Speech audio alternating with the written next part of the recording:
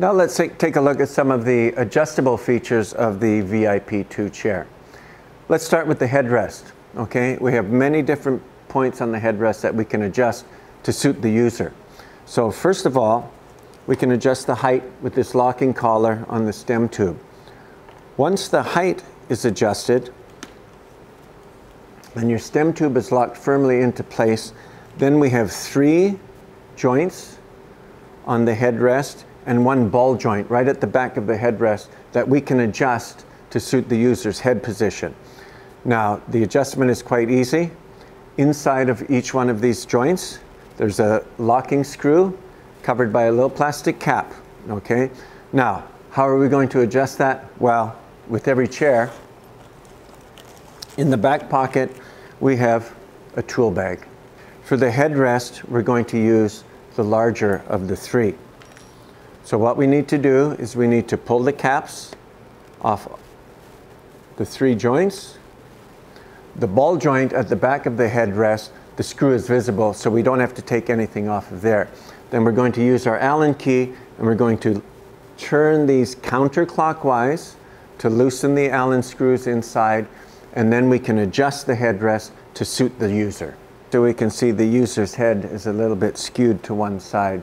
So now we can make the adjustments to our headrest. Now, there may be some users that are unable to bring their head to a center position. Now, we have 5 adjustment points on here.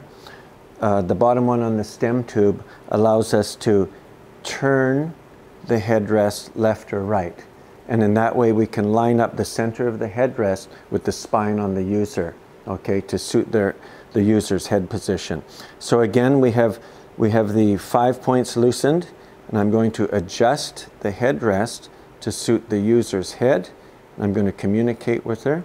Is that okay, or would you like it a little bit, so we need it a little bit more this way? Yeah. Okay. Yes.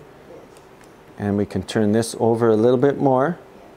And the angle, is that better? More forward? Okay, so we need to come forward a little bit. So we're using this joint here. Yes. And is that supporting well? So now we have it in position again. Once again, the bottom support, we're using our smallest Allen key, and this is the locking collar on the stem tube.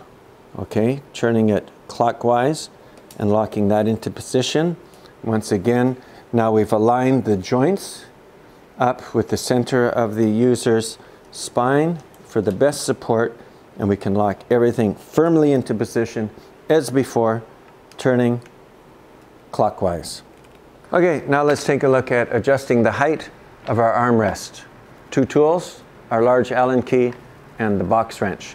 On the inside of the armrest, we have a screw that the Allen key goes into, and on the outside of the armrest, we're going to use our box wrench and we're going to lock that into place. We loosen the screw up. There's a washer inside, don't drop the washer. Pull the screw out with our acorn nut on top, and now we can adjust our armrest to the 4 different positions, okay, depending on the needs of the user. Okay, now let's take a look at our leg rest.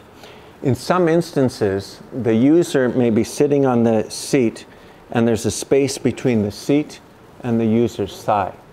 In that case, we can adjust the foot plate to accommodate the length of the calf so that the user is sitting more comfortably. This is quite easy. First, let's take the user's leg and gently put it to the side. Then what we want to do is remove the leg rest, and on the inside we have a screw. We're going to be using our Allen key to take the screw out, and once we remove the screw, we can adjust our foot plate. Okay, take that out. I'm going to put the leg rest back into place. So now we can put the foot plate back inside. Have the user put their leg on top of the foot plate, and now we can adjust it so that we have a nice comfortable fit on the seat. How does that feel? Yeah. That's good? Okay. So now from the inside, I'm putting my screw through. Now we're ready to put it back together, so I'm going to have the user move the foot to the side. We're going to take this out And then just in the reverse position, I'm going to put my nut back on, and I'm going to tighten everything up, and then we've adjusted the leg rest.